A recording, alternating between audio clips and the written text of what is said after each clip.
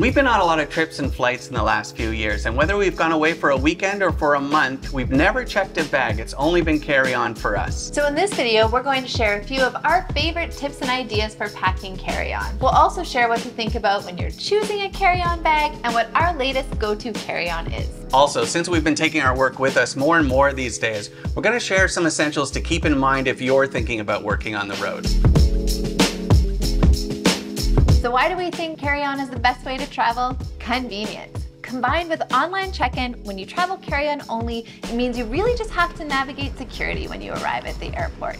And when you land, you're out the door and halfway to your hotel by the time some people are just grabbing their bags off the carousel. Also, with your luggage always at hand, you never have to worry about landing at your destination only to discover that your luggage is in a totally different country. Of course, if you're going to travel with only carry-on, then choosing the right bag becomes critical. For us, that bag is the Level 8 Roadrunner Carry-On, who are actually sponsoring this video. The Level 8 Roadrunner is a stylish hardshell spinner suitcase that suits our needs perfectly. It's made from a super durable yet lightweight material that can withstand the rigors of travel. The 360-degree spinner wheels are smooth as butter. It has plenty of internal space at 38 liters, enough to pack all your gear whether going away for a week or for a month. It also has a TSA-approved combination lock and this beautiful pocket for packing all your working on the road essentials.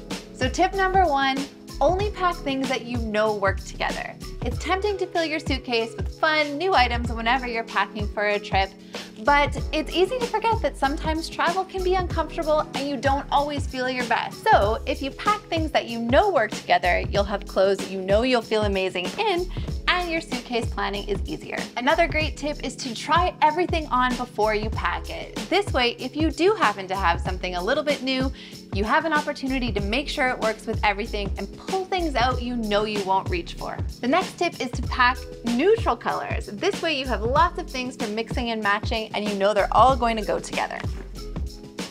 One thing I always try and do is pack the lightest and easiest to roll fabrics I can. So things like cotton or linen are great options. Okay, so next tip, really consider whether you need more than one pair of jeans.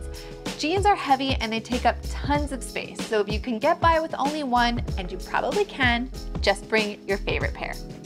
In terms of like over layers and things to keep you warm, bring one sweater that you know is going to work with multiple outfits, and probably something easy to pack and fold.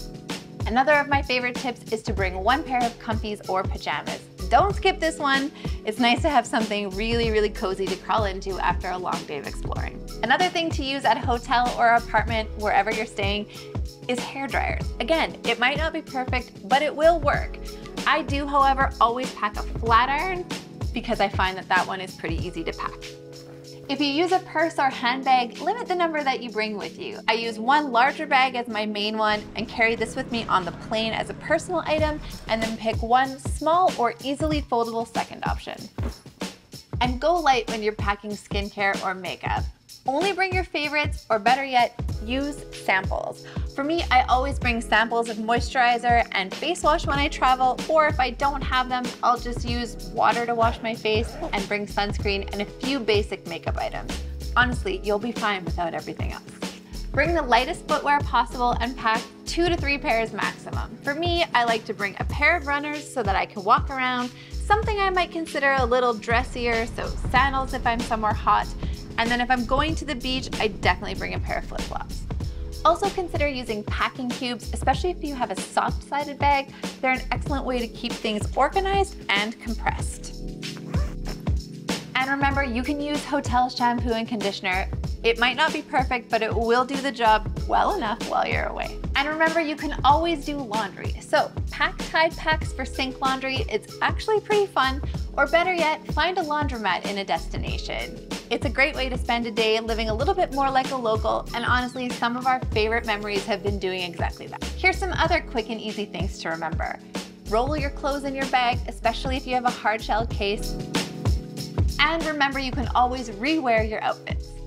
Another tip is to select your travel outfit wisely. So wear your heaviest shoes and wear clothes that you can repurpose. So for me, I always travel in leggings, which become my comfies for the trip. I'll wear a sweater that I can wear multiple times, a shirt that I can repurpose, and then my jacket is the jacket and the rain jacket that I'm going to wear. Okay, now it's time to talk about the essentials you need for working on the road. We've been doing more and more of that recently. This is what we take with us. First thing, of course, a laptop. And what's great about this bag is it has a laptop pocket with lots of room. We like to take a laptop stand with us so we can prop it up while we're working long hours. And of course, in doing so, you'll also need a keyboard, wireless keyboard, and a mouse or a trackpad, depending on your preferences. Don't forget your charger, of course, your laptop charger. That would be a mistake. We love these little external hard drives. See, these are SSD drives. It's about the size of a credit card. Samsung T7, beautiful, perfect for gathering all your videos and photos that you're taking on your trip. You should also think about bringing a power bank. This is great for recharging your phone, of course, but many of your other electronic devices too. I love these.